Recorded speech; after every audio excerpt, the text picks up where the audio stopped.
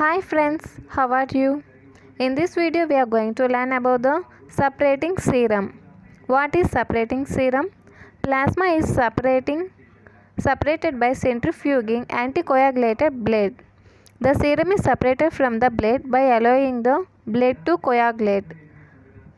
Serum is equal to blood minus fibrinogen and other clotting factors. Okay, serum is nothing but plasma without clotting factors is called serum. Okay, plasma without clotting factors is called serum. Okay guys, if you like this video, like, share and subscribe. Thank you.